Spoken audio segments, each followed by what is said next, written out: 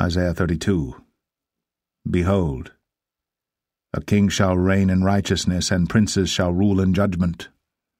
And a man shall be as an hiding place from the wind, and a covert from the tempest, as rivers of water in a dry place, as the shadow of a great rock in a weary land.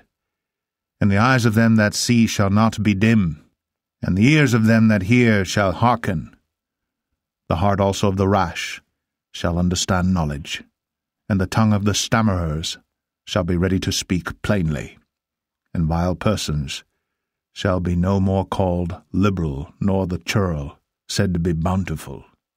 For the vile person will speak villainy, and his heart will work iniquity, to practice hypocrisy, and to utter error against the Lord, to make empty the soul of the hungry, and he will cause the drink of the thirsty to fail.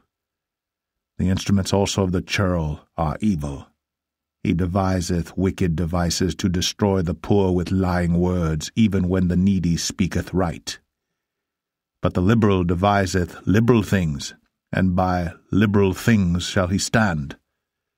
Rise up, ye women that are at ease. Hear my voice, ye careless daughters. Give ear unto my speech. Many days and years shall ye be troubled, ye careless women. For the vintage shall fail, the gathering shall not come. Tremble, ye women that are at ease. Be troubled, ye careless ones. Strip you, and make you bare, and gird sackcloth upon your loins. They shall lament for the teats, for the pleasant fields, for the fruitful vine. Upon the land of my people shall come up thorns and briars, yea, upon all the houses of joy in the joyous city. Because the palaces shall be forsaken, the multitude of the cities shall be left. The forts and towers shall be for dens for ever, a joy of wild asses, a pasture of flocks. Until the Spirit be poured upon us from on high, and the wilderness be a fruitful field, and the fruitful field be counted for a forest. Then judgment shall dwell in the wilderness, and righteousness remain in the fruitful field. And the work of righteousness shall be peace, and the effect of righteousness quietness, and assurance forever.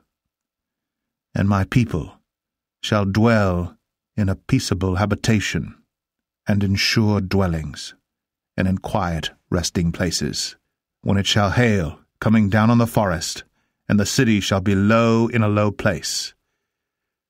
Blessed are ye that sow beside all waters, that send forth thither the feet of the ox and the ass.